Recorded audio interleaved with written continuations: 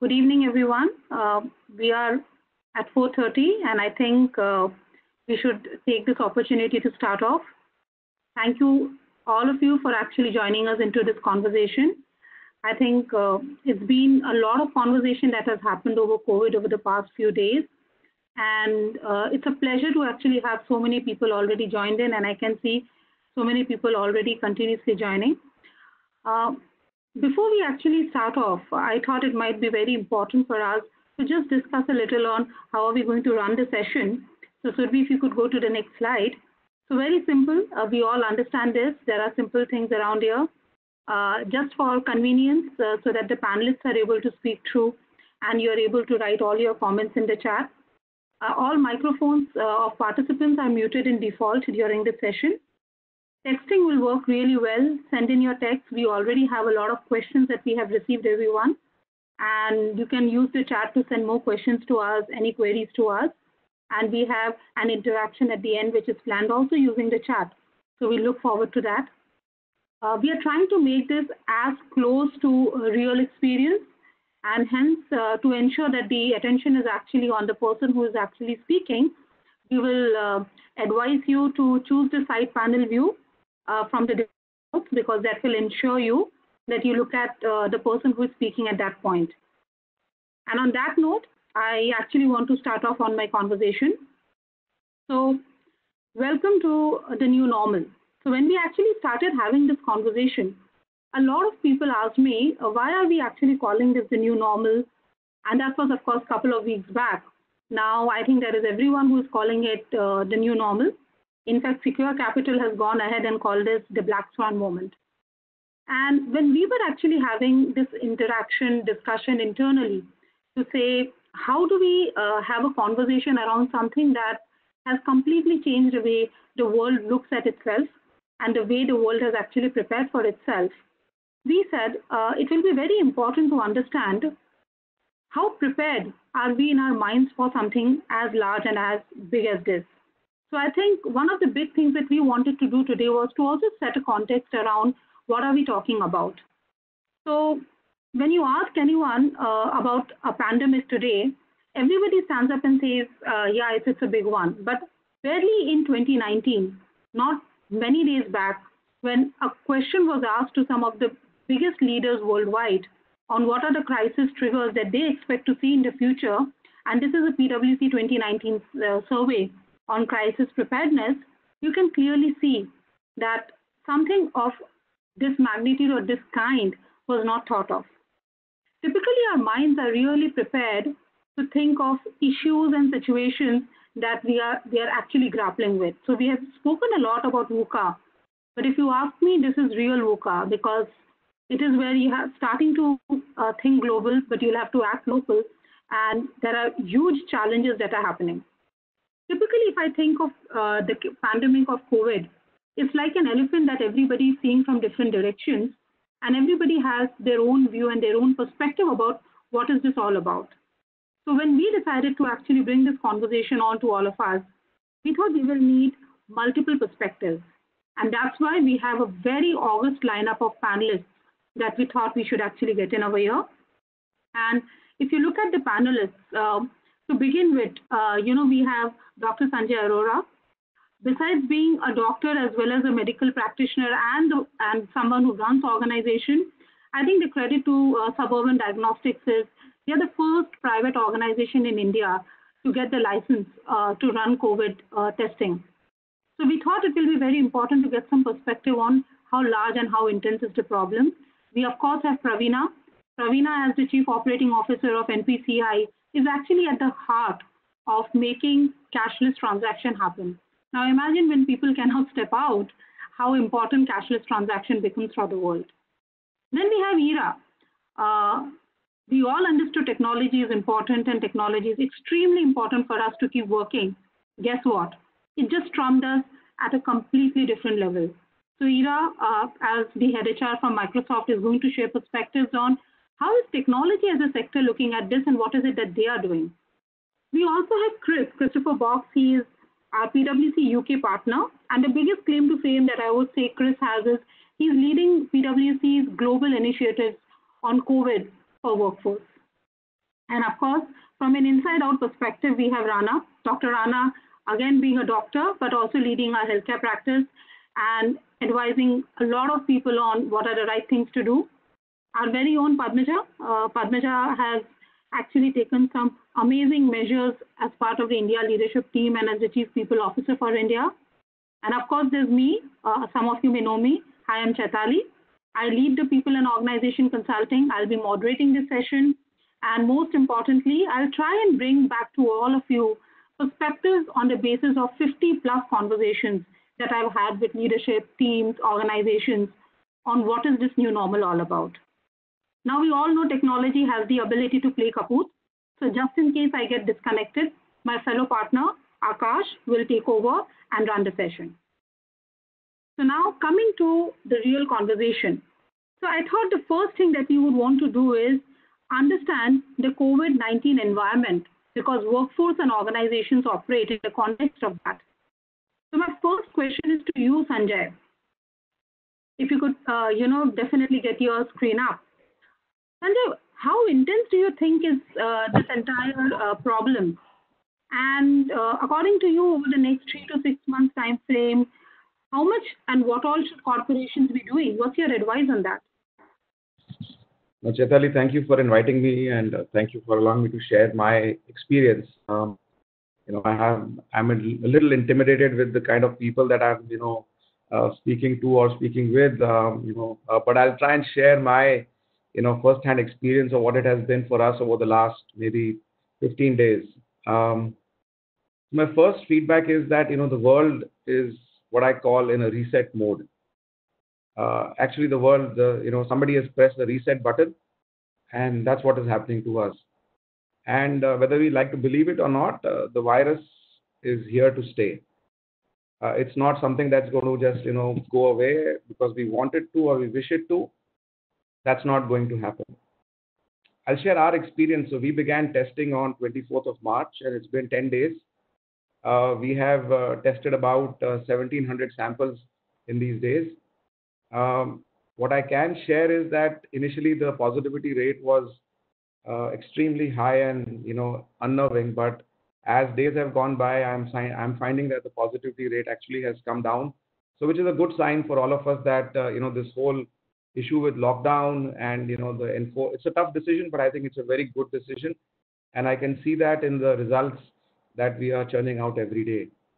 But it's still very early days for us. Just to put this in perspective, today India stands at about around 30 tests done per million population, and if we were to look at some of the global statistics, and South Korea seems to be a sort of a benchmark for how they have handled this crisis.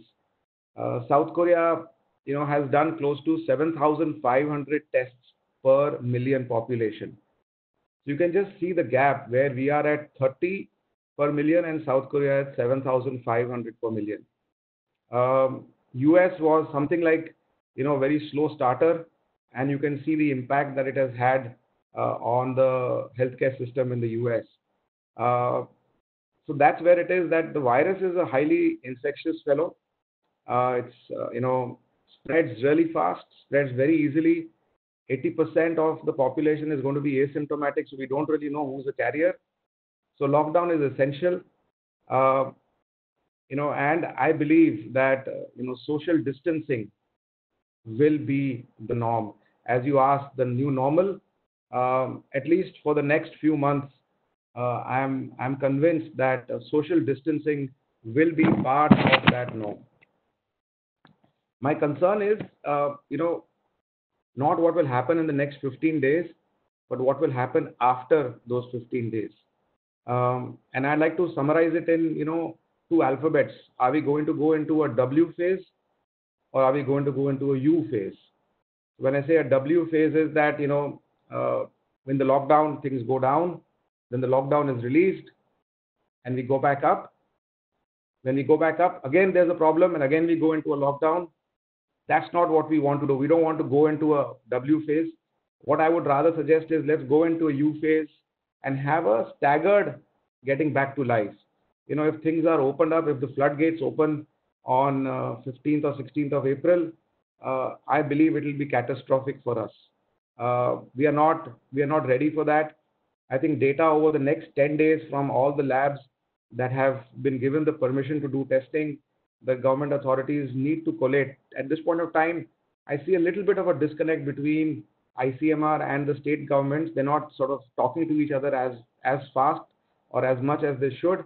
If we can get that on real time, I think they'll be able to churn out data and be able to predict, take more informed decisions.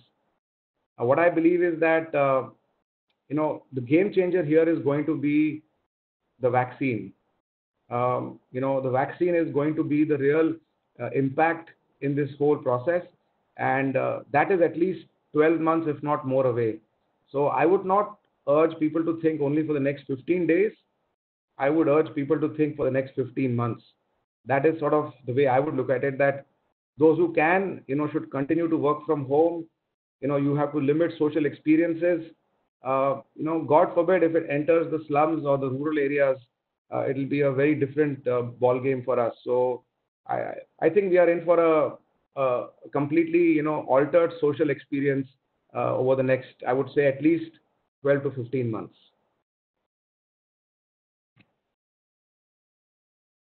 All right, Sanjay. I think spooky as it sounded, but it is definitely real since it's coming from the doctors who are at the heart of it.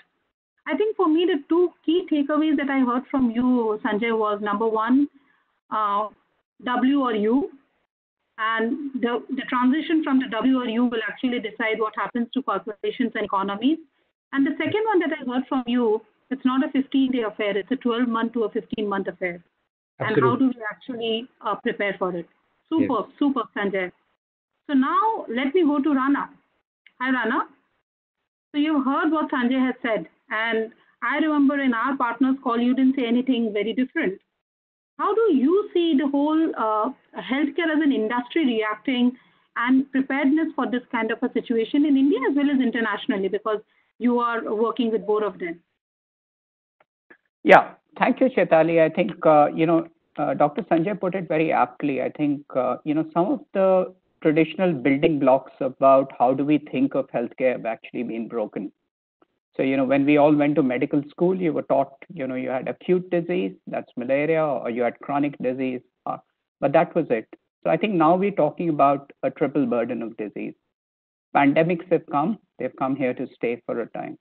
It's only a question of when the next happens. So I think it fundamentally alters the way you look at a healthcare system, because in many ways, we were not even prepared to handle chronic disease.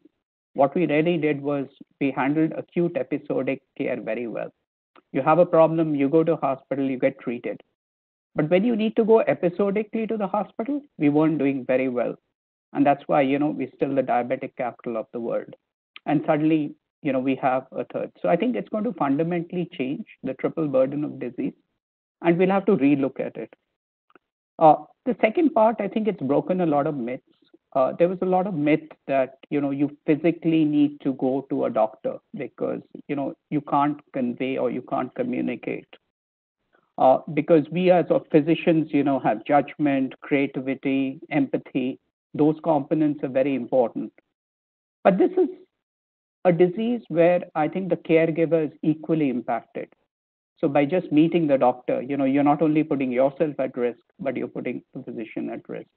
And close to, you could see 15% of the people who have actually died have been either medical practitioners or those connected with the healthcare industry. So I think the new normal is also going to be talking that, during the pandemic, I spoke to a doctor, I sent him an email, I did a video consultation. The pandemic's over, but I don't go back. I think the analogy is very strong to, we don't go to a bank anymore. We do it online or we go to an ATM. But, our parents still want to traditionally go to the bank because they see there's a personal touch. I think that's going to change. Also, what's going to change from that perspective is, does primary care actually require you to be, or is your data good enough? So I think this is where technology will come in. I think the force of processing big data algorithms will probably, at least in the primary care space, obviate the need for us to go to hospitals for quite some time. The third thing I think is, it always isn't glamorous, but when the challenge comes in, it's about the public health care infrastructure. And for years, we spend about 1% of our GDP on public health, and 70% of the delivery actually happens in the private sector. So when a public health emergency comes in, then the neglect for years comes out. Because public health is not so glamorous, it doesn't get you votes, it's always been neglected. So I think when we look back at this, I think the new normal is, how do you access healthcare? One is that you have a geographical access. It breaks the mold. Do I need to go to a doctor? So unless I'm really sick or I need a surgery. The second is the financial access.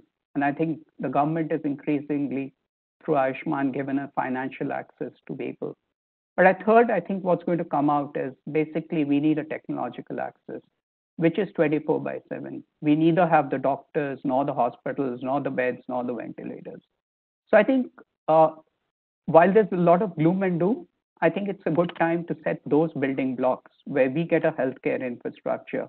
So when the next pandemic happens, there is not so much of panic. Chetan. Super, Dr. Rana. So we understand now a little bit, hopefully, what the pandemic is. We also know our preparedness, or rather the lack of it, from you, Dr. Rana. Let's come to you, Praveena. I think the most interesting and most important question for all of us is, how do you see this impacting the economy of the country? And sitting right in the middle of the BFSI sector, sitting right in the center of the whole digital payments, how are you seeing all of this impacting all of us, Praveena?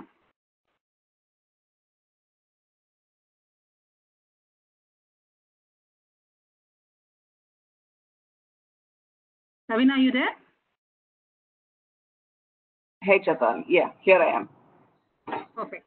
So the impact on the economy is cannot be underestimated for sure. There is people are not having social interactions. There is no discretionary spend, no discretionary purchase.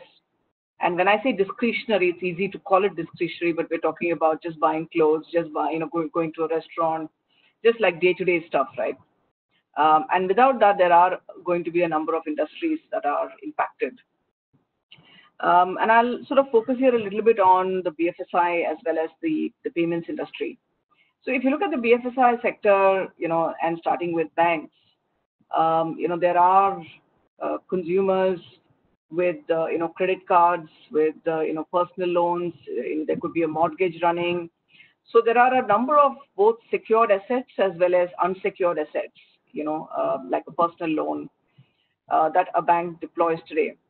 And it's quite possible that, there could be a fair amount of, non-performing asset there, primarily because a certain section of the population that doesn't have an earning, right now, who are not necessarily in the space where they still continue to earn a salary, are unable to make certain payments, that they had planned for. So there is going to be some stress in that space. In fact, RBI has been proactive in giving a 3-month moratorium. That the banks are still sort of working out how that will actually get executed. And I think that's going to be of some help for sure. But the implication of all of this is something that we have to wait and see. If you look at the other side of the banking sector, on the corporate side, organizations that have a strong underlying transactional structure, who have, good, cash flows, who have cash and who are less leveraged, will have the ability to come out of this more unscathed than others. There could be sectors which are more leveraged, where there will be challenges in the way they will be able to step up and get up on their feet. So I'm sure that there will be a number of policy actions that will take place, both from the government side as well as the regulator, to really help the industry get back on its feet after this point. The RBI has also sort of, come up with a repo rate revision, creating more liquidity in the market.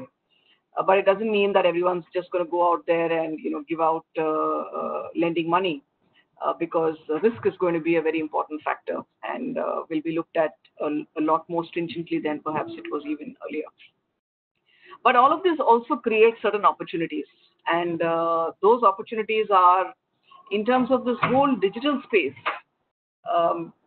If you look at the policy approach towards digital onboarding, digital KYC, digital transactions, digital supply chain, digital fulfillment, I think a number of those are now being redesigned. There was always a positive inclination, and I think many organizations were doing better than others. But while from a policy standpoint, the country really wanted to go in that direction, we have not really ironed out all the rough edges and, really made all of the digital experience friction-free. And now is the time when, right from, regulators, policymakers, corporates, whether it's retail or online, so everyone is looking back and saying, how can I still cater to this, my business? How do I still keep running? And get digital over this. So I think we are going to come out of this looking at new models, looking at less friction in terms of really what Go Digital is all about. So that's something that's going to throw up opportunities, and I think we're already seeing. You see that we are all at home, and suddenly there are a number of wellness apps, and there's a lot of online yoga and online dance schools. Online education. It was always there, but it's just sort of suddenly become so much more prevalent. If you look at what's happened with Zoom and video conferencing, we are here on Cisco WebEx, which is a more sort of a corporate tool. But I think the number of people who suddenly learned how to do video conferences, it's just amazing. It's no longer a millennial or a digitally native sort of segments skill. It's become a skill for mature professionals and the older people as well. So a number of behavioral changes are getting created. Organizations are, as we speak, also reinventing themselves. The smaller, nimbler, agile organizations, I think, will do even better in that space. And while all of this is happening, there is also, we find private equity investments. So private equity investments are ongoing. That's quite heartening to note. One would have thought that suddenly things will freeze and everyone will wait for everything to get back to normal, but that's not the case. Private equity investment, we're still seeing some level of Series B funding, Series A funding. Some of the fintechs are still getting funded. So there's sort of heartening news there, and potentially some of the organizations get this right, and of course the world survives all this stuff, the healthcare industry, and everyone gets us into a good shape. Then we could see some very evolved models at the end of all of this.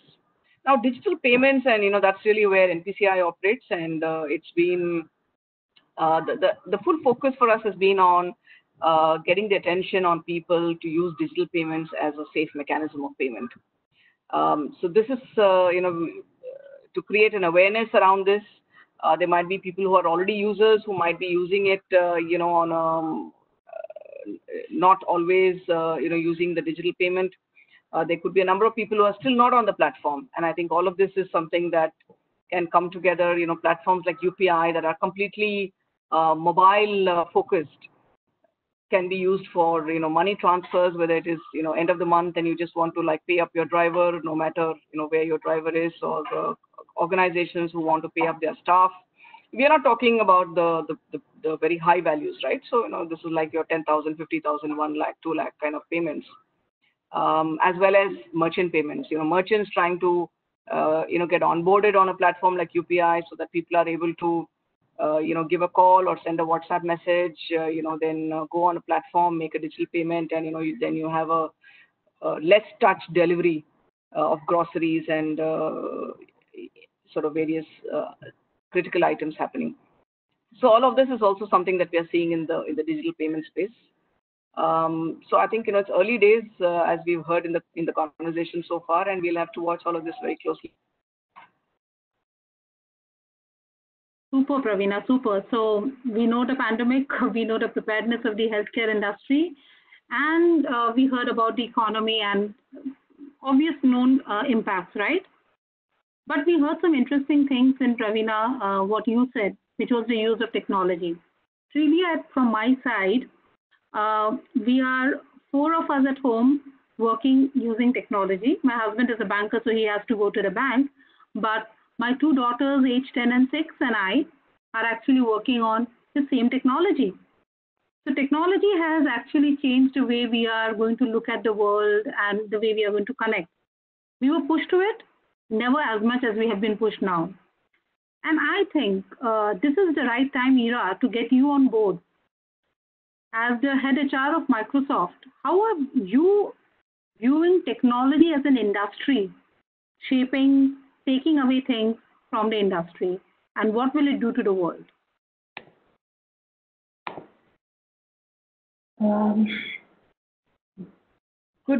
Good evening to everybody on the call. I think it's wonderful actually to listen to everybody who's spoken thus far. I think one of the things that certainly we are seeing is that the impact of technology on our lives beyond work alone has really, I think, been transformational just in this short period of time. At Microsoft, certainly we have a number of platforms and solutions for companies, for consumers, for organizations that are seeing, I think, completely unprecedented growth. So for example, we have something called Microsoft Teams, which is our own communication and collaboration platform. And what it has done is, because it makes working virtually so easy, it has seen just, and I'll give you an example, just in Italy, 775% rise in users since COVID. We've seen over, I think it's about 950 million meeting and calling minutes a day. We see close to 45 million daily users in a single week. And these are not our traditional users. These are all kinds of users. These are experiences that now healthcare professionals, government officials, frontline workers, residential societies, crisis management teams, students, teachers are using for just going about their daily work. And so I think what we are seeing, Skype, many of you might be more familiar with Skype. What we are seeing with Skype, which is our audio and video calling service, is there is a 70% increase every month. Now, these are large numbers because, as you can imagine, the base was already incredibly large. And so calling minutes, for example, are up close to 250%. So there is a dramatic impact that we are already seeing in the intersectionality of life and technology. But I also believe that the scale, the pace, and the depth of change is something that perhaps we are all trying still to wrap our heads around as a world. I don't think such a large impact has been felt, at least in this generation, to this extent of pervasiveness. And I think we are still going to have to figure it out and feel our way around in the best way possible as it emerges. And so I think Pravina spoke about digital transformation, and I do believe that there's going to be incredible amounts of digital transformation. I also think that there are some very specific places where we are already seeing a significant shift. One of those, for example, is telemedicine. There's a lot of conversation today about, can doctors be available virtually for patient diagnosis? What are the ethics of doctors diagnosing and then prescribing prescription medication in a virtual construct? Those are things now that we are having to discuss. Remote working, of course, everybody knows, but the extent of remote working and the nature of workers who are now working remotely and therefore using virtual platforms is significantly different also from what we would have imagined a couple of months ago. The other conversation that we are hearing increasingly is that organizations are going to be assessing in a new fashion fixed versus variable costs. So how much does an organization really want to invest, for example, in office infrastructure, in real estate? If virtualization of workplaces yields a certain degree of efficiency, then do you really want to have many offices and many desks? So whether that results in hot desking or whether that results in a different socio-economic dynamic in terms of working from home, and therefore a new definition of how people will be able to balance work and personal life, that is a continuum that we're going to have to see as humanity as it unfolds. The other is online learning, and the opportunities around online learning are almost now age no bar. Earlier, there was online training for corporates, which was very prominent. College students would do online stuff. But now, whether it's kindergarten children or generations of those children's grandparents, online learning, I think, is going to become and is already becoming a ton more pervasive. And I think the other one, which again Pravina touched upon, is almost the concept of contactless commerce. How do I do business without really coming into contact with either the recipient or the payee or any of that? And I think, therefore, the ability to flex our operations in whichever business we are in without losing efficiency, the ability to bring in apps to improve consumer experiences or customer experiences, and our ability to adopt technology based on our very quick learning of how to be more efficient when labor is unavailable in traditional forms. I think all of this is going to define this new normal that you spoke about, Chaitali. Super, Ira. I think it can't get better in terms of setting the context of what this new normal is. And the whole contactless consumption is something that will have to get a very different shape. While at one side, we are the social animals that we are, but the reality is this is a different world that we are all setting ourselves into. And on this note, Padmaja, I'd like to call upon you now. Of course, you've been having multiple conversations with people in the HR fraternity, with CEOs, CXOs, board members, as they are seeking advice from us, as they are trying to understand what is it that even, say, a PWC is doing. How are you viewing Indian organizations managing this from the people perspective? Thanks, Chaitali. Good evening to everyone. Hope you're all well and safe, doing as well as can be in the new normal. So I think there's been so much of rich insight from the panelists, really, really good thought-provoking views. Maybe I will just add, Chaitali, 3 or 4 things that stand out. Maybe less about what we've done, which I'll come to a little later, but more about, if I look back at the last 2 or 3 weeks, what are some of the things that really stand out in terms of reflections, right? I think the first is for our country and many of our organizations. For example, in PWC, 80% of our is actually millennials. So as everyone has said, this is like a reset button. It's really a crisis which we're all trying to get our heads around. Having said that, millennials is probably the first time that they are experiencing crisis, right? Maybe those who've been in the workplace longer, nothing of this magnitude, maybe since 2002, but we still have memories of the global financial crisis, maybe 2000. And while those were largely financial and didn't impact other aspects, and this is different, there's still some experience of, crisis, difficult situations, which help to build some resilience.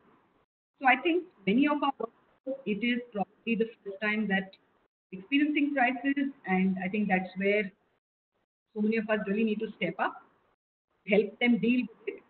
But I also feel that, we tend to look at generations as products of the environment they grew up, right? So, and millennials. And I think in many ways, this is really shaping how a generation is building its own resilience and really shaping its own character. So that's one reflection when I, look back.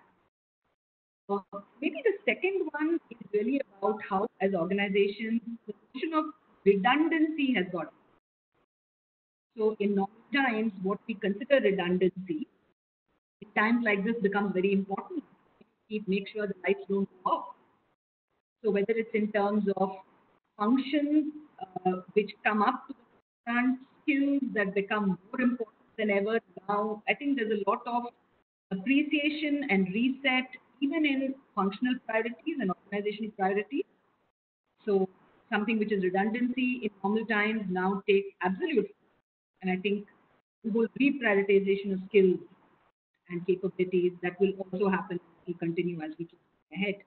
Because we heard Anna and Dr. Sanjay talk about how maybe pandemics will be the new normal. So as we adjust in our definition of how we look at different functions and priorities, I think we start getting challenged. And the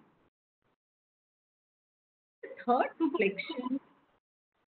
Padmaja, if you could just come closer to the microphone, I think the voice might get a little better. Thank you. Sure. Would you like me to go through any of the points earlier? Was the audio very bad? No, I think this is fine. I think if you could just repeat the earlier point, that would be great. Sure. So I was just having two observations, Chaitali. I thought I would just look back more in terms of reflections to you. And the first was really that I felt in many ways this is actually defining the generation of millennials, right?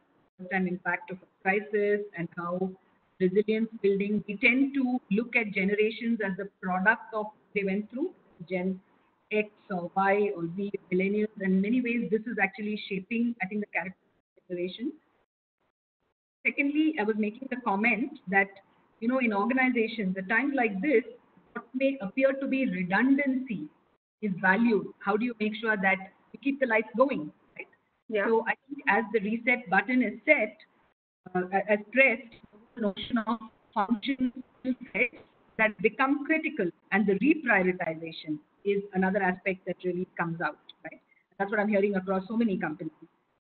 The third reflection I wanted to share was, just the notion of leadership, right, in all times. And it strikes me that just the notion of leadership as the balance between head, heart, and guts is even more true in this time, right? So the head for scenario planning, looking ahead, it's completely new. We can predict, but how do you do the whole sense making, what's happening, what are the different alternatives and how do we act? So the head coming in very strong, the heart coming in very strong, because the whole notion of empathy, how do you put your arms around everyone as much as you possibly can virtually? Empathy, connect becomes really important. So that's the heart. And finally, the whole piece on guts, which is courage, right? Being able to role model that, we haven't dealt with this before, but we'll deal with it together and we have the courage. So I think for leaders, the whole confluence between head, heart, and guts, even more important this time. Maybe I'll just share the last learning briefly and then hand it back to you, Chaitali, which is, I think the learning from a lot of organizations also has been just about the need for agility in response, right? So it's not about waiting for the perfect answer. There's nothing like the perfect answer, but as we deal with this, it's really about, trying to find what appears to be a good solution, acting on it, learning from it, and then quickly moving on. So not about waiting for perfection, because this is something that we are co-creating as we go along, but really moving ahead quickly with agility and willingness to keep correcting us. So those are 4 reflections that came to me as I kind of think of conversations with so many organizations and our own in these last few weeks that I thought I'd share. So back to you. Thank you so much, Padmaja. I think this was very, very insightful. Being vulnerable as a leader never goes out of fashion, actually. And such moments actually test that to the hilt. Our ability to just be vulnerable, be able to stand up and say, I don't know, and we will figure out as we keep moving on, is I think what we heard. And if I just kind of try and connect the dots between what Sanjay said of the UNW and the 15 months, and Dr. Rana spoke about the industry, Ravina spoke about the contactless consumer that will come up, and Ira, the way you spoke about how technology will take a space that we also cannot imagine right now. And Padmaja, the way you said, leadership will have to work in a very, very different way. I loved what you said about preserving. And on that note, I'd like to call on Chris. Hi, Chris, are you around? Thank you. Lovely, Chris. So, Chris, I think we've had some very interesting conversations so far, but there are a few things it is good to be ahead and not too good to be ahead. But let's for a chance say that it's good to have been hit by COVID before us. So you all have had a 3 weeks, opportunity to look at it more closely. So tell me, how is it that you all are looking at this entire pandemic and its impact on economy? Most importantly, how are you viewing it in India or for India? Because I know there is a lot of correlation between the sector that you handle otherwise and its impact on India, which is BFSI, with so many shared services in India. So what's your view, Chris? Well, thank you for the question, and good afternoon, everyone. Just before I start, I'd like to say I hope you're all safe and well during this really challenging time. So specifically to the question, and maybe I'll answer it in 2 bits and just give you a bit of a view on what's happening from a European perspective, and then sort of link it to India and how European entities in particular are sort of addressing the links to India. So if I can, I think what we found naturally in a situation like this is that there's lots of firefighting initially. The way that's manifested with organisations across Europe has been lots of effort to really interpret what's coming out from government. So different governments across Europe, and indeed in the US. I was on a call, which is why I was a bit late to this one, preparing for a session in the US later on today. And what we found in that initial sort of first week or so, it was very much around firefighting. So interpreting messages around things like staying from home, and then practical advice to employees around how they can work effectively, making sure that technology is set up effectively so people can engage with each other and continue to work in many instances. So that first sort of phase is firefighting. And I would say in the main, we're now at the end of that in Europe. We're moving into a second phase, which is about stabilization, which is slightly more considered and thinking through the implications. So thinking about cost management, not just from a headcount and people perspective, but everything linked to the processes in organizations. There's a real focus on well-being, recognizing that people could be working at home for a significant period of time. How do people keep that connectivity together so they can continue to work, but also cognizant of the fact that the working day, because people are based at home in many, many cases, is becoming very blurred. And also there's pressures around childcare. There's a risk that my kids come in at some point, so apologies if they do. The care that's required of elderly relations as well. So I think there's in that stabilization phase sort of consideration that there could be a new normal that we're going to experience, and a very practical point there around working through existing policies and procedures to still make sure that they're fit for purpose. By way of an example, there's been a lot of attention this week on still encouraging people to take their holiday entitlement and to not just store it up for a time when we think that there's going to be sort of a release from the work at home situation. I've just turned on my camera as well, so apologies if that wasn't on. I thought it was on for the first couple of minutes. I don't think it really enhances the conversation by seeing me, but I'll leave you to make that judgment. Then there's a third bit to this, which is the bit where I get really energized. And I think because we will turn the corner on this. Lots of organizations across Europe are starting to get to this, very early stages, but how do you make sure that you're not releasing too many employees? So when we do see an economic upturn, and the most obvious ones are in the retail sector, the hospitality sector, how do you make sure you can bring capability back into the organization at pace so that you can really ride the wave of an economic upturn? So organizations, very early stages, and I think next week and the week after we'll see lots more evidence of it. Organizations starting to think about the slightly longer term impact, not just from an economic perspective, but from 2 other perspectives as well. One is there's been good things that have occurred through this crisis, and that may sound like a funny thing to say, and it may be slightly premature to say to an Indian audience at the moment, but there are good things. So the things that we've been trying to do around flexible working for a long time, we've all embraced it. I don't know how you're all finding it in your organizations, but people are turning on their cameras much more than they ever used to. They're trying to engage in a much more natural and authentic way. And I think we need to make sure as employers we're making sure that when we do move to a normal, even if it's a new normal, that those good behaviours that we've seen through this crisis are then embedded as we go forward.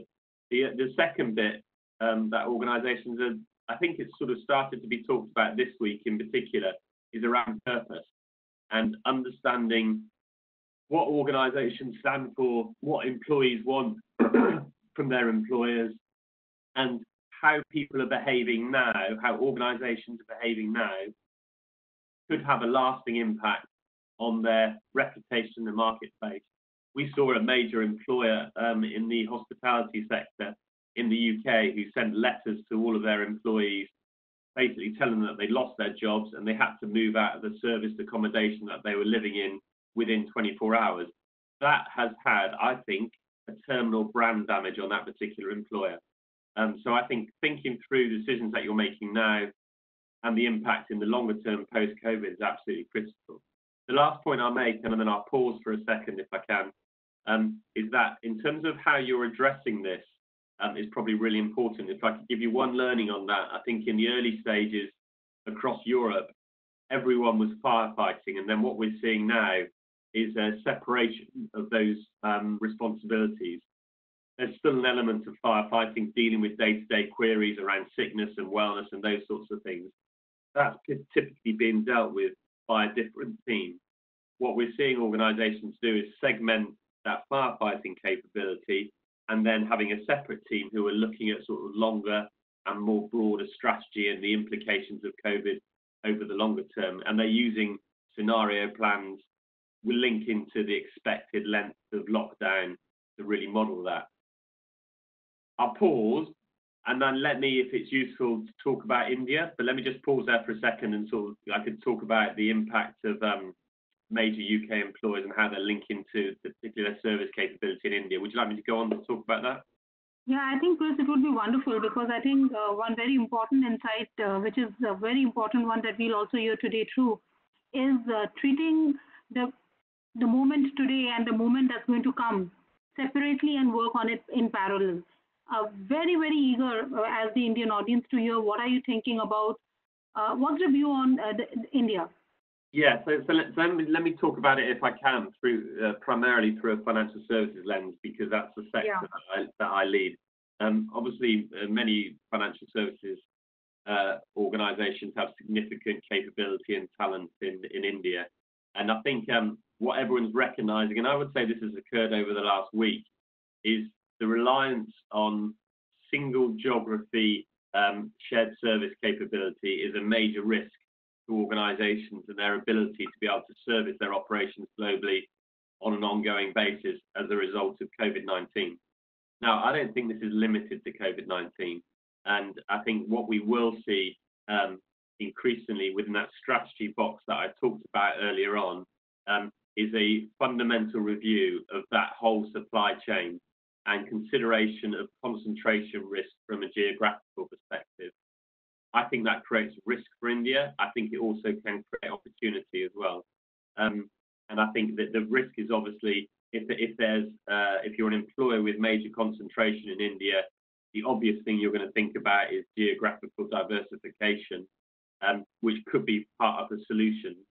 However, I think the opportunity element comes from the opportunity here to really educate those global employers around the quality of the talent that does sit in India and not see it just as a lower cost solution, but one that is absolutely fundamental in delivering supply chain. So I do think if we can catch this wave in the right way from an India perspective, it's an opportunity to educate the sort of global economy around the quality of the talent that undoubtedly sits in your geographical market. So there is a sort of risk and opportunity, I think, sitting alongside each other. Everyone, and as I say, I've been dealing with the US quite a lot as well. The US, Europe are absolutely waking up to this. I think they're perceiving it primarily as a risk at the moment. So I think we need to try and, from an India perspective, try and get that balance back and help people to think about this as an opportunity to reevaluate the way in which such quality talent is utilized as part of global operations. Super, Chris. I think this was extremely useful. So if I were to look at what I heard right now, I heard some 4 or 5 very important pieces. I heard about not viewing it from a 15 days, 15 weeks, but a 12 to 15 months perspective. I heard about contactless consumers actually coming up big time. I also heard something very, very important that you said, that single locations might actually become challenging, but there is an opportunity hidden in it. And how do we actually look for those opportunities? And I think the most important one that I heard was, of course, the entire conversation around parallel teams to operate under business as usual today and the new business as usual that we are aspiring for. So, well, when we actually thought about putting this whole context in place, we wanted to get multiple perspectives, and thank you all my panelists for putting it so beautifully. But we all know human beings love data, more so when they are Indians. So we also tried to actually look at some data. So PWC has been running a COVID-19 survey, which is a survey that's being run principally with CXOs. It's a multi-territory CXO survey. And the intent of the survey is very simple. It's a pulse check. It's a pulse check to understand how are we looking at the problem. So what we did was we actually picked up 2 important questions from that. And Surbhi, if you can go to the next slide. I think the important one that we wanted to do as part of key insights was the first one. We asked, and we are continuously asking. So the interesting thing about the survey is it's a live one, and it's changing every week to say how intense is the difference being observed by leadership CXOs across the world. So the first question that we picked up is, what are your top 3 concerns with respect to COVID-19? I think no prizes for guessing. The first one ought to be the potential global recession that the people are viewing. But the way I would actually look at this entire slide is slightly different. While there is a conversation on global recession, I think the big ones that are standing underneath it are, supply chain issues, effects of workforce or reduction in productivity. Now, whenever a global recession has come, it's about cutting down, pulling down things. Who talks about supply chain issues? So there is an intrinsic paradox that is sitting inside this, which is we are being pushed by an energy that will not enable us to do what we are used to doing because basic amenities are not going anywhere, the demand for that. But our ability to make that happen is going to become that much more difficult. Simply put, it's seeking a very different thinking. And then we picked up the next question, which was around people. Which of the following does your company expect to occur in the next month? And I think productivity loss is well understood. All organizations were talking about that, a change in staff, etc. But if I actually stay a bit on this slide, it is telling me 2 things. In times like this, we have to do more with the people that we have in hand. But guess what? Those people with whom we need to do more, what if they choose life over livelihood? How do we get more output? Because there is a huge anxiety, there is a huge pressure of fear, of morale that's also getting impacted. So on that note, I think it would be very useful for us to hear from our panelists on how are organizations handling it. And on this one, I want to break this whole conversation into 2 parts. I'll first come to our internal for the inside-out view. So Chris, I'll first come to you to very quickly hear from you. I think you did cover some of them, but specifically into PwC UK, what is it, or PwC Europe, if there are top 2 or 3 practices that you feel are standing out that organizations need to consider? So I'll pick 2 and try and keep it really simple. I think the first point is around tone, and getting the tone right. So PwC UK has been absolutely focused on trying to create reassurance for our employees. We do come from a position where we have a strong balance sheet, so we're able to make certain commitments. But I think what's absolutely critical is, if you're able to, is to try and create reassurance for your employees where that's appropriate, right? And if that's not appropriate for whatever reason, then I think equally, if there's ever a time for simplicity of message, if there's ever time for authentic messages from leaders, I think this is it. And I look at how that's being received, certainly by our workforce in the UK. It's been well received, right? Because they're seeing video casts from people in their home locations, and that's creating a better sense of authenticity. I think the other thing, and we're sort of moving into this second phase, because I think the first bit with the tone was very much around caring for people above and beyond anything, and that remains consistent. But the second tone that we're starting to sort of merge into it now is we've only got the ability to do that if we've still got a business.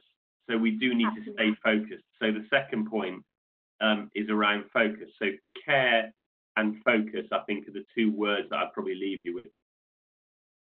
Super, Chris.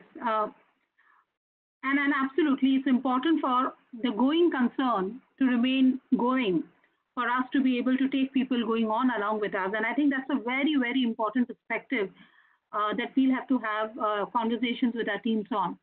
Admija, I'm coming to you on this one, and I think this is very, very important. How are you seeing PWC managing some of these people practices? What are some of the most important thoughts that are on your mind? Number one. And number two, people are talking 2 or 3 things in parallel, right? They're talking about employee morale, they're talking about operating model, and they're talking about virtuality. How does one choose or balance between them? Sure. Thanks, Chaitali. So if I look back on this whole piece on practices, some of the things we're doing, I think to me largely it falls into 2 buckets, if I may. One is really about practices for managing for the present. It's very important. But I also feel it is equally important in terms of looking ahead, really planning, thinking ahead, because we have to put positivity in these times, and it's important in terms of to also be. So when I start with the first set, which is really about practices that we are very hard on for our people in this time, I think 3 things stand out.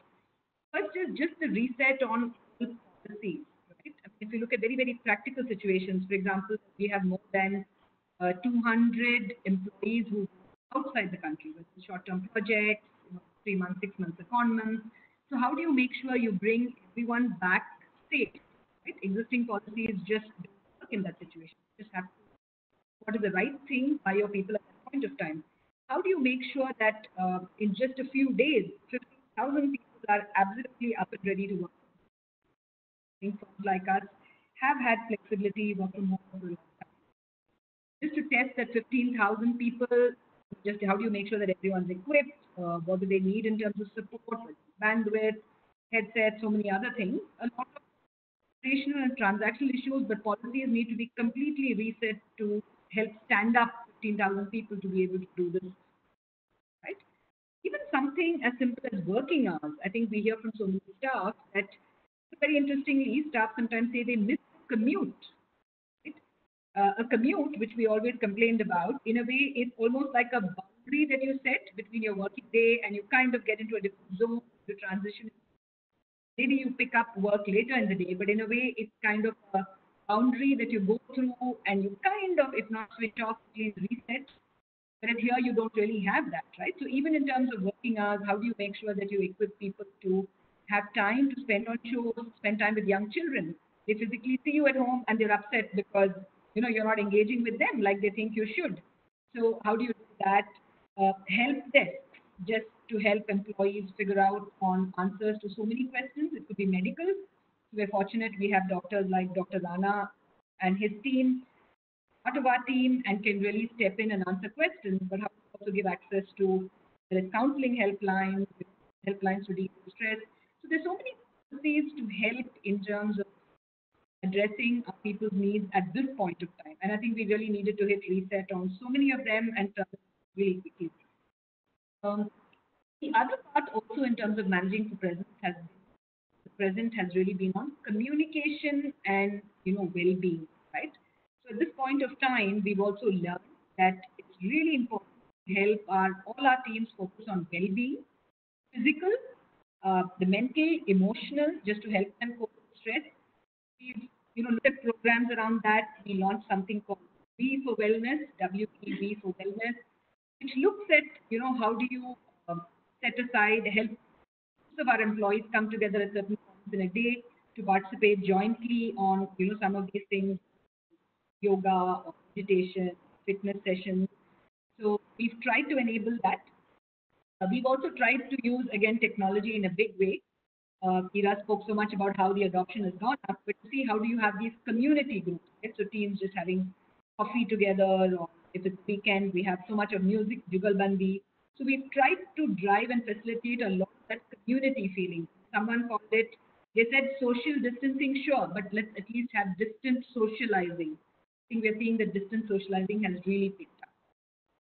Communicating, the cascade, so the chairman speaking with our employees and then following it up with a lot of team communications, just so that messages is clear, consistent, reassurance is there. But I think we've really tried to make sure that we put our arms around everyone at the time.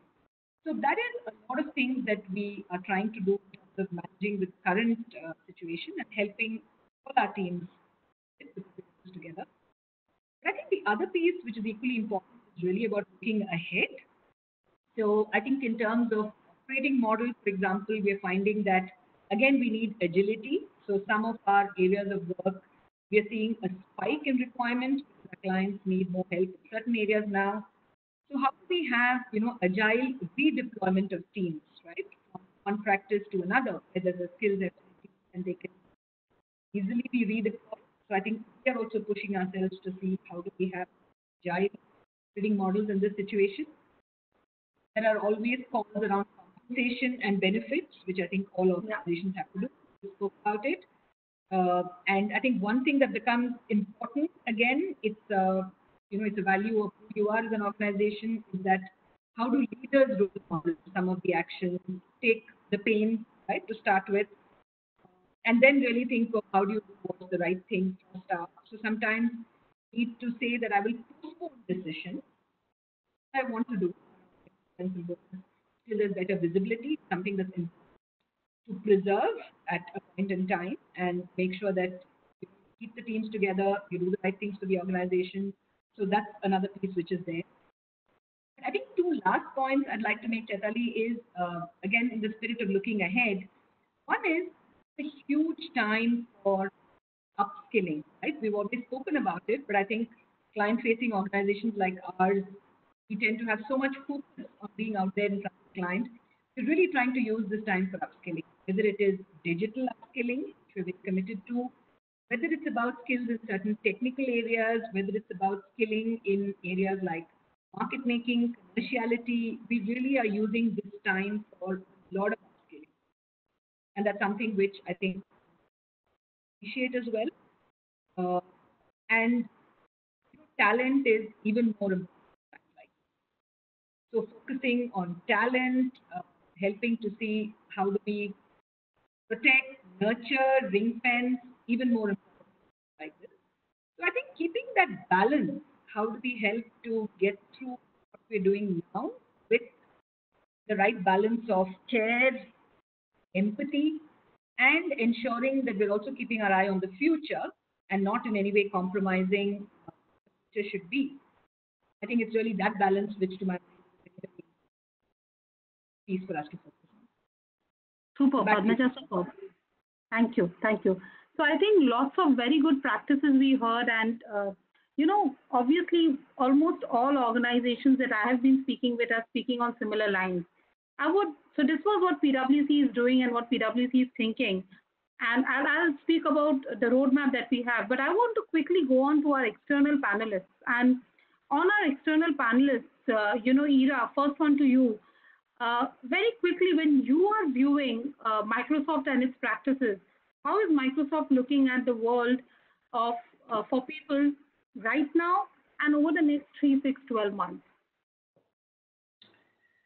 I think at this point in time, similar to actually a lot that both Chris and Padmaja said, we are an organization that has fortunately been used to working virtually and has been used to leveraging technology. And so where roles permit, team members often chose themselves to work from home for periods of time earlier as well. But I think what we are seeing is there's a significant shift in having the option to work from home and it being a compulsion.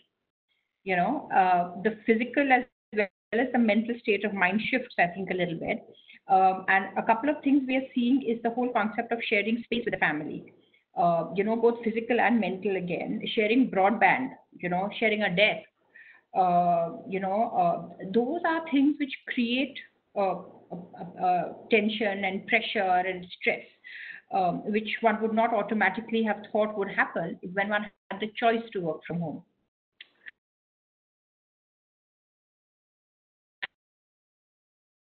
And for those reasons and many others, again, similar to Padmaja, we actually deeply want to invest in at this time for our employees and also our employees' families. And so we are saying a lot of things like it's absolutely fine to have family in the background. If you're on a call and your dog is barking, that's absolutely fine. I have team members on my calls who are talking to me and saying, Ira, that's my bartans that I'm washing in the background. And that's absolutely acceptable, right? That just is what we have to be able to do and to laugh about, truly, to laugh about and find joy in. So we're also talking a lot about the fact that it's okay for employees to self-manage because take the breaks you need, just make sure that your manager is in the loop and, so self-manage, we trust you. And so then that brings you to the next thing, which is the role of the manager, I guess, right? And the fact that never has it been more important to be comfortable with being a remote manager. Earlier, the concept of a remote manager is you're here and your team is in Ireland or the UK or Sweden, but now the concept of remote manager is everyone is a remote manager. And so we're spending a lot of time investing in virtual capability building on what it means to be a remote manager, how it means to work as a remote team. We're spending a lot of time reinforcing the fact that the fundamentals, autonomy, mastery, purpose, those fundamentals haven't changed. We still expect our managers to be role models, to demonstrate care and empathy at this time. And we've got to sort of figure out a way to help people understand that this is not a sprint. To the point that Dr. Arora made at the beginning, we don't know how long this is going to go on, but it's certainly a marathon. And therefore, just a lot of investment in the employees and caring for employees in every way possible at this time, giving them the physical assets that they need, giving them the leave that they might need. We have something called caregiver leave. So, allowing for that to be used, a whole bunch of things. But I think the focus is on mental health, on resilience, on engagement, on empathy, but I think on two important things as well. One is inclusion. Because at this point in time, it's very possible that fear takes over and anxiety takes over, and what ends up happening is that you end up being non-inclusive to neighbors or friends or family members or communities, which have been affected in very direct ways by COVID-19. And I think at least at Microsoft, what we are doing is continually pulling our company back and our employees back to the fact that we want always to choose to be inclusive. And this is the time when we cannot let fear and anxiety take over. And, we have to bring people in and make people feel cared for rather than pointing fingers and sharing and, assigning blame and so on and so forth. And so we're very clear about what we expect from our employees by way of deep empathy and deep inclusion. So it's not only taking care of yourself, it's taking care of folks who are affected very directly by what is happening around us right now. Outstanding. I wouldn't have expected anything different from Microsoft era, inclusivity at the heart of what we are doing. I think a very important piece that comes to my mind when I think of this is, so we've heard HR, right? And HR and business are trying very hard to change the way business is getting done. But Praveena, very quickly coming to you, and I know this is going to be a different one, but how do you see operating model in your business change? And I want to keep it very quick because I want to, take to the other person and just draw these parallels. But how are you seeing operating model changing in your case, for instance, in your business? So I don't think operating models, have really changed per se. We are doing what we used to do, except that we are doing it, from a work from home model. So I think we spoke about all of that. The first part was really about getting operational. But I would say the engagement model, and I think, Ira and, number of Padmaja, etc., spoke about it. The engagement model has certainly changed. I mean, we were not an organization that is very work from home oriented, remote working. There used to be a huge comfort in, face-to-face conversations. But I clearly see that the change to, staying connected remote has happened, very quickly. And it's interesting because, we are also urging people more and more that, let's do calls on video, because it kind of creates a connection, and you have a smile and you have a laugh, and, somehow that creates that connection that otherwise, you don't feel as much when you're just on an audio connection. And then you realize that there are other challenges about, people who are maybe not so comfortable, smaller homes. Do you really want to put on your video all the time? Family walking around in the background. We spoke about some of that. I specifically, we realized that it's,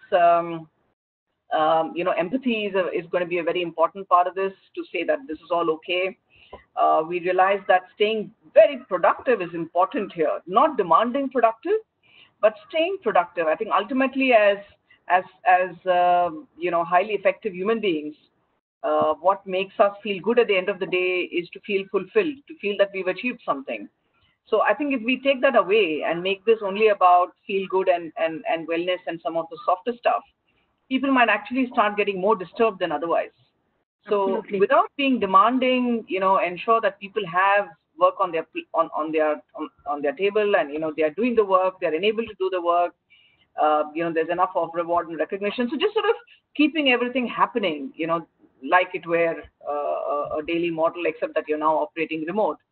I think it's really the bottom line that we realize. Super, Pravina. And I think the way I'm looking at it, the facade can't change. The facade has to remain the same, but everything behind the facade is actually going through a massive, massive phase. And the capabilities required to change the back end of the facade will actually have to team up. And I'm seeing some outstanding questions coming up. So I'll come to you, Sanjay, very quickly. Sanjay, your employees have the highest amount of exposure to the pandemic because they are actually going and testing those. Do you see the way you all will operate going forward change because of the lack of empathy that some may be experiencing, lack of inclusivity that some may be experiencing? Are you forcing greater use of drones? No, great question, Chaitali. So the way I would like to define this is, that we are in a state of war at this point of time. Only thing is, the enemy is not a physical enemy; it's a bacterial or a viral, biological enemy. And in this war, the healthcare worker has to be at the front line. And work from home as a concept really does not apply to us. Some of our corporate functions, yes, they can do that, but our feet on street, people who are actually going to do the test, people who are going to people's houses, they can't work from home. So work from home as a concept to, I would say, 90% of our organization does not apply. What we have done is, I always believe that if I have to look after somebody else, I have to first look after myself. So that's the first thing that we have done, is we made sure we look after our people. So what we have created is a team, what we call as COVID warriors. These are the people who are the front line, in like the infantry of an army, who are right at the battlefield. Lot of motivation, lot of training, and making sure, that, they have enough protection, getting their full, the PPEs, giving them, prophylactic medication that can help them. But most important that they feel is we've done something called as a kudo board, and we, appreciate the team incessantly. That's the one thing that has happened out of this for us, is that there's so much of appreciation both internally and externally, and nothing works better than appreciation, because these guys are the ones who are actually risking their lives right at the front line. And that's what we have seen, that, how do we make sure that they remain motivated, they remain protected, giving them transport support. And many times, people like me have to be on the front line with them just to, work shoulder to shoulder with them. So, some corporate functions, yes, we have been able to, try and adopt this, learn this concept of work from home. I don't think I have been home for this long ever in my life. I've been running this organization for 26 years, and I can't remember ever sitting at home for so long. So it's been a huge, change for us. From a outside-in perspective, we've had two very different views from the public. On one side, I think there's a huge amount of appreciation, a huge amount of, good wishes that flow in for the kind of work that we are doing, because we are one of those few organizations that has been chosen to do that. But on the other side, we also find that, it's like, someone who does not have a child will find a child cute as long as they don't have to bring the child up. So it's okay to look at it at a distance, but when you have to embrace it yourself, people are very, very fearful. And I understand that fear. There is so much of fear that has been created, and I can understand for the right reason. So we are trying to balance that, that we want to make sure that people don't ostracize the healthcare workers, people don't shun a person who's been, detected positive. There are ways to work around that. If you shun the healthcare worker, where will you go in time of need?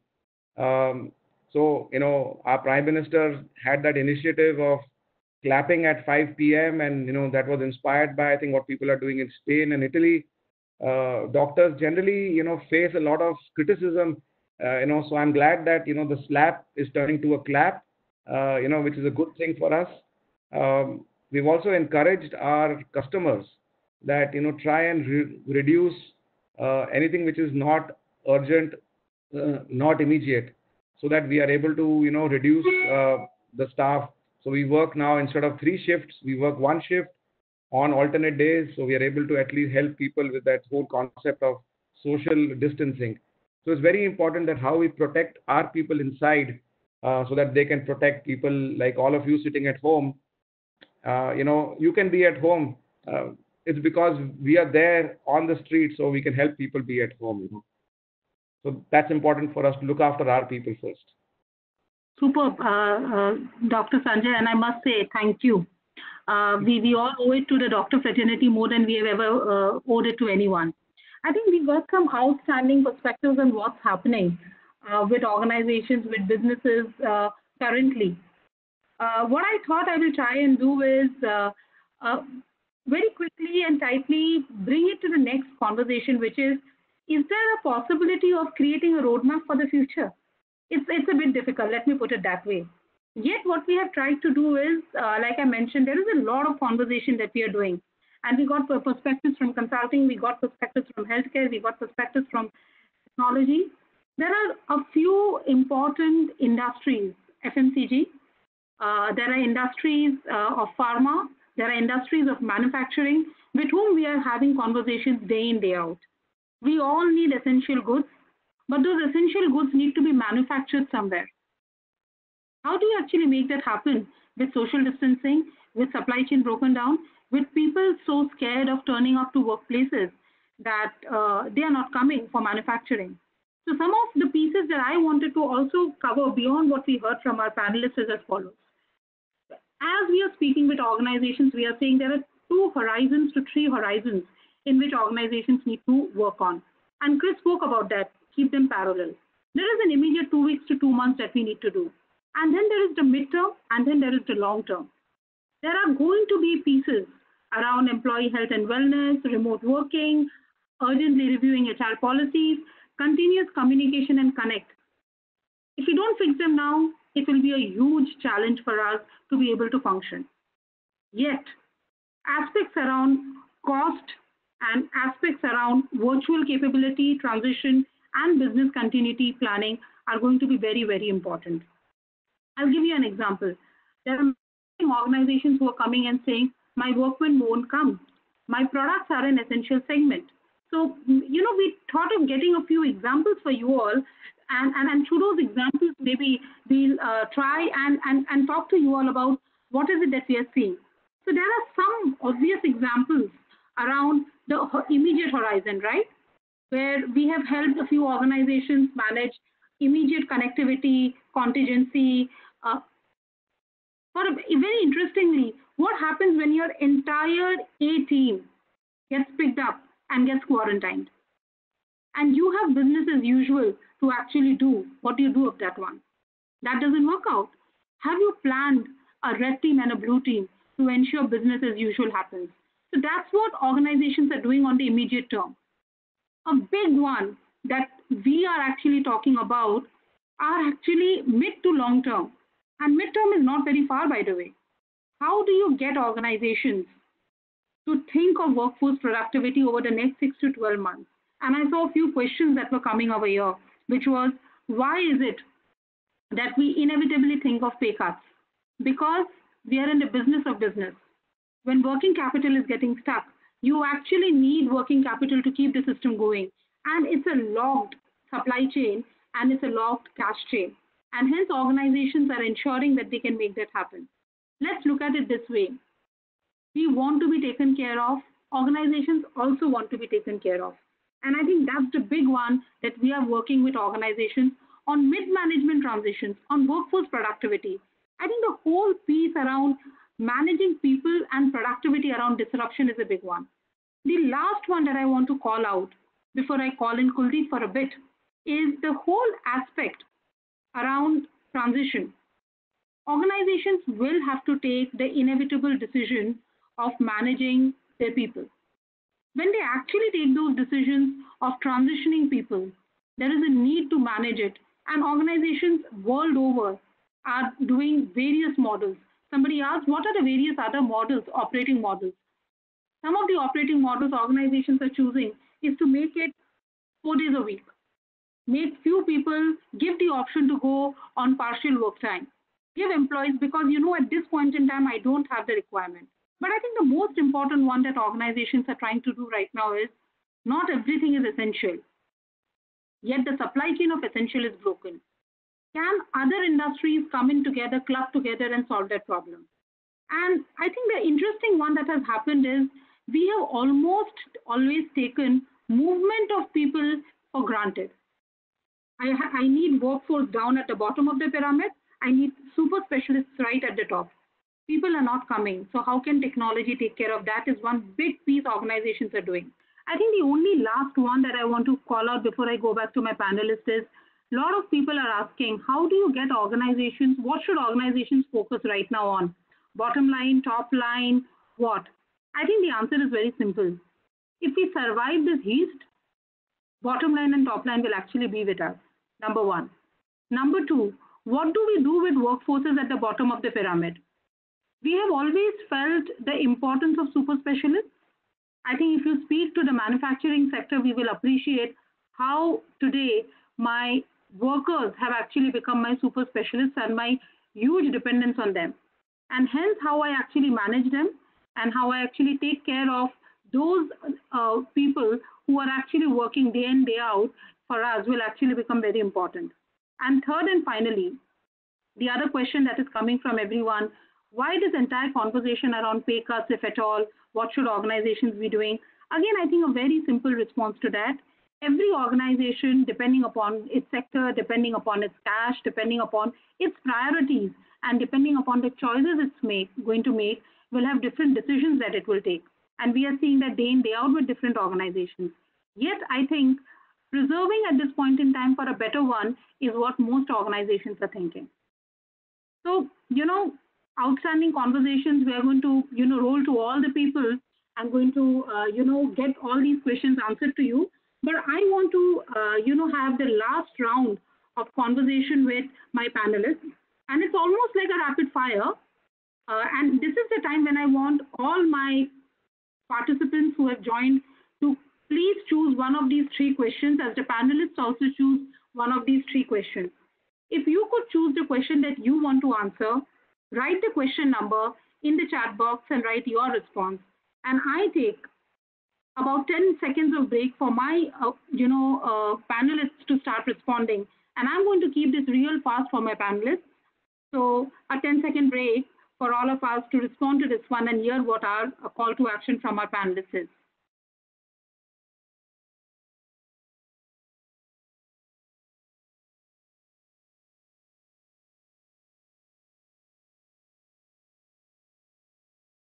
And I want all participants to also choose the question and respond. Good going, Vasant. Thank you so much. Ira, I start with you. Very quickly, what's your choice of the question and what's your action? For me, it's my biggest learning. And my biggest learning, I think, at this point is it's not only about what we choose to do, it's also who we choose to be at this moment. And we should really choose to be kind. Super. Ravina, what's your choice of question and what's your answer? Yeah, so I clearly believe that we need to be prepared for consequences beyond where we are now. It's possible, somebody mentioned this can go on for 12 to 15 months. Are we really ready? We are also happy with work from home and video conferencing and whatever. But what if telecom lines go down? Do we have further contingencies to that? So I think we have to think of events of low probability but plausibility. And as long as they are plausible, as we've seen, I think we have to keep planning for various scenarios and have action plans in place that organizations can execute at short notice. Super, super. Sanjay, what's your question and what's your response? So Chaitali, 3 points to learnings, I guess. The first is relationships matter in tough situations. No matter what, it's the relationship that will get through. And I have an example where, we always criticize the BMC, and here we have the BMC. We spoke to them last night that one of our consignment of testing kits is stuck in Doha. So the municipal commissioner spoke to the aviation industry, and the flight landed at 2 a.m. and we have the kits and we are able to do testing today. Nothing works like relationships, no matter what the situation, and the tougher the situation, the relationships matter the most. So make sure that you don't burn bridges, you keep relationships. Second is collective wisdom. I think no one is as smart as all of us, as we are learning, on sessions like this, that, be inclusive, keep taking feedback, because if you think you know everything, you're in for a slap. So no one is as smart as all of us. So, collective wisdom is another learning. And last, I think we've spoken a lot about technology, and I cannot reiterate that, but I have a little bit of a comment on technology being a double-edged sword. Technology is great to have. It's a great enabler, but there's so much of dependence that can happen. And as the previous speaker just spoke, what if, suddenly there is a lack of technology, or if there is a change in technology, we get so dependent on a particular type of technology. If we are using a Mac, and to shift to a different, laptop itself takes so much of time. So while technology is a great enabler, I mean, use it judiciously. Don't let it become, that you become completely dependent on that. Agreed, Sanjay, agreed. Padmaja, what's your question and what's your answer? I guess maybe I'm just reflecting on what's the most important, actionable, right? And as I think about that, I think what I say is it's the whole, preserve yet build, right? I think it's very clear that Sanjay spoke about not 15 days, it's about 15 months, and we really are in long haul, and we have to preserve, right? We have to preserve fabric of what we are, our resources. We have to preserve our organizations as custodians. At the same time, how do we keep looking at building? I think that's the difficult balance. And to me, that's an important action. Preserve yet build. Paradoxes of life, right? Chris, what's your view? What's your question and your response? So my question is, what's the biggest learning? The biggest learning for me is we've been trying to get not just PWC, but lots of other organizations to work in a more flexible and agile way for such a long time. And in such a short space of time, we've proved that it's possible. And that for me is much more than just technology. Technology is an enabler of it, but it's about behavior, which leads me on to my second point, which is if I could bottle one thing from all of this, it's the ability for all of us as leaders to be authentic. I think in many ways, over the last few years, we've got so wrapped up in corporate terminology when all of our employees are seeing us face to face over technology, talking from our home offices where they can see the environments in which we live. I think it makes us more real as leaders, and I think it makes us better as leaders as well. Very well said, Chris. Dr. Rana, what's your question and your thought?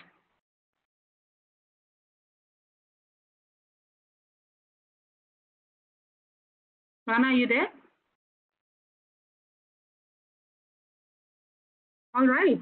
So I'm going to take one question, which is, what's the one point of vulnerability? And I'm going to change it a bit from my organization and make it in the sector or the industry as consulting, which could hinder future success. And I think, according to me, as an industry, our ability to go deeper into the way we are working with our clients in these trying times is actually going to define what our shape and their shape would be.